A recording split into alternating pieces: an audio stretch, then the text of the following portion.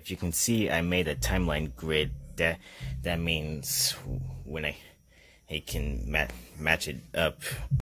First, I'm gonna start with the 2018 one in Super Mario Civil War 1. So I think I made this when I was like 13 or something.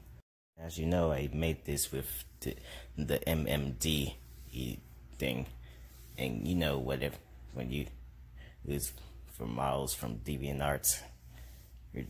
Yeah, that.